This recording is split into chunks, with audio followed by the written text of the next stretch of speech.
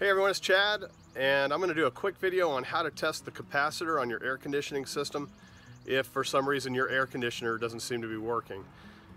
Just had this problem while I was out of town for the woodworking show and got home, and all the normal stuff. I checked to see if the air conditioner was freezing up. I checked to make sure the air filters were clean, and the next step that I could check anyway was to see if the capacitor was good or bad.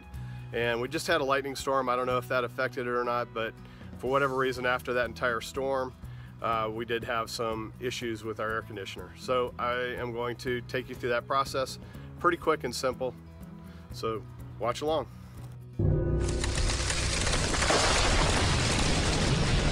thing that I did is I opened up this box for the air conditioner. I've got two of them, I got two units, and I ended up testing them both. Only one was having an issue, but as it turns out, I needed to do something with both of them. So let's pull this out, and there.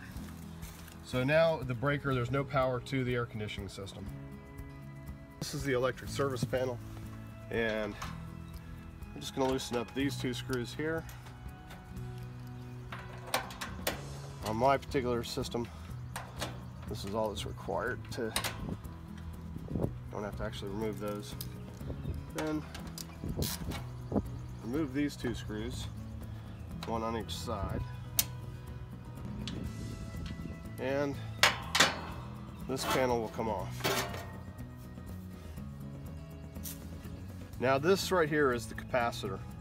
Don't touch it, but what you want to do is take a screwdriver and you want to run it across the two posts this way and this way and this way. So make sure that the capacitor is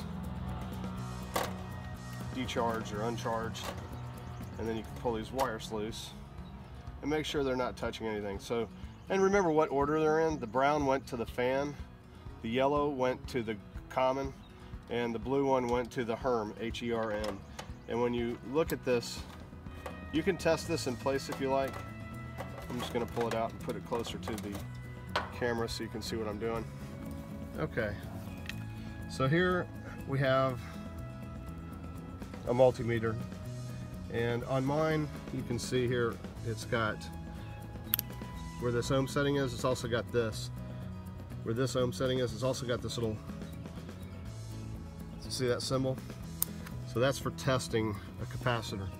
So what I want to see on this capacitor, and you can look at, the capacitor has the numbers on it. So it's 35, and that 35 is from the, if you see here it says C,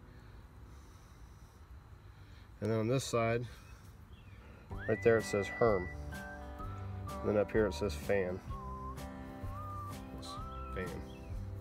So from this side to the HERM I should have 35, and from the common to the fan I should have 5. So let's test those and see what we get. Okay, so when you're testing the capacitor, you want this to read NF up here, and so from the common to the HERM, all right, that's reading at 17.5, and if you recall it said 35 here, so that's like half, exactly half.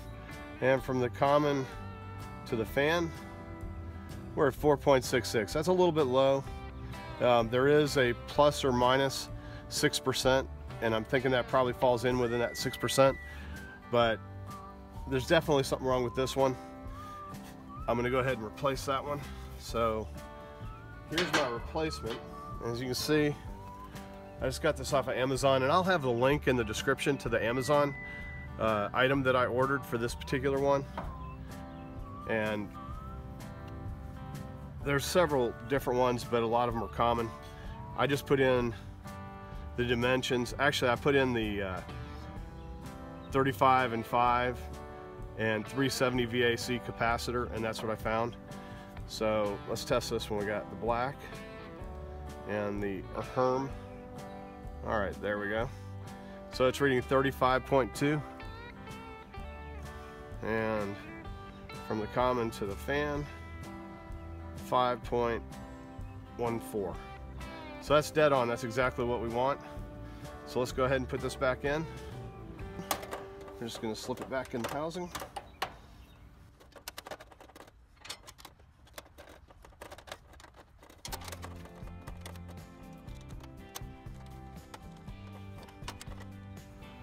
And as we said before, brown is the fan, blue was Herm,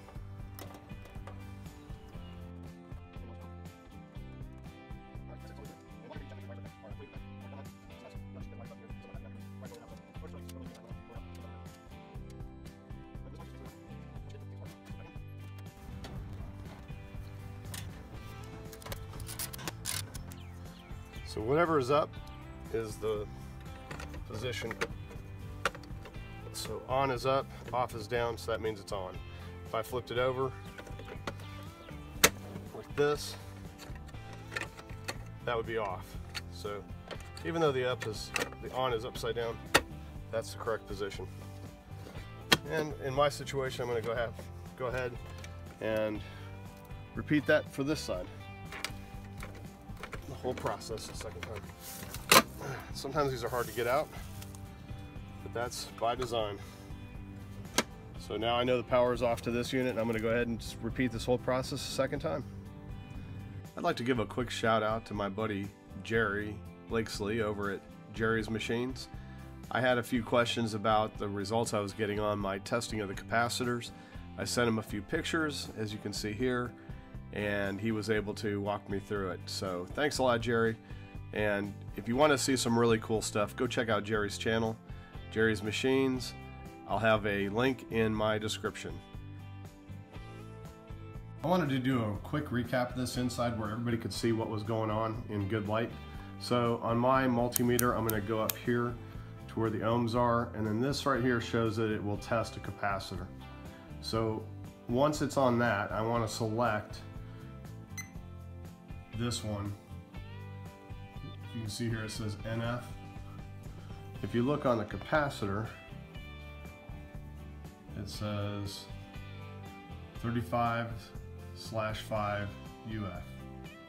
And maybe that's what that is on there, I don't know. Anyway, Farads or whatever that is some kind of a measurement. Anyway, so what you want to do is test these, and you can actually reverse it. You can test it common, and then this side is the Herm. You can see that reads 17.5, and even if you reverse it, but you always want to be testing from the common, which it'll say C. I'm going to show that up closer in a second. 17.5. So it doesn't matter which way you have the wires, but as you can see here closely, there's a C there for common, right there. This says Herm. I know that means something. And then on this side, that's to the fan. So the first number, 35, that's from the common to the Herm. And then the second number is 5, and that's from the common to the fan. So let's test from the common to the fan to see what we get.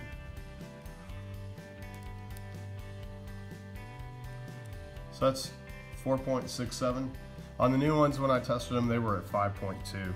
So, you know, it's a 6% variance. If you look here on here, it will also say plus or minus 6% somewhere. Right here, plus or minus 6%. So if you figure out what that is, plus or minus 6% of 35 or 5, that would be within the variance, but 17.5 is half. That is definitely not a good capacitor. So once again, we're going to check this one. This was out of my second unit. This one's way off, 3.12. That's crazy. And then, so the fan was actually higher, 3.4. So that second unit, it was not working at all. And you can tell by the numbers, it's just way off. So hopefully that helps somebody save some money. You know, I don't make as much money as my air conditioning guy does. My air conditioning guy is a great guy, and as a matter of fact, I think he's actually even subscribed to my channel. But anytime I can do something myself, I'm going to attempt to do it. And that was my process. I hope it helps you. Thanks for watching, and have a great day.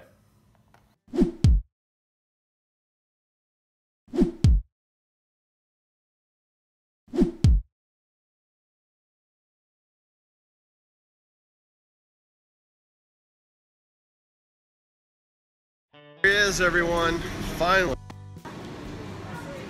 Look at that. He's walking a little funny. He's walking a little funny. He might have got the rubber glove treatment.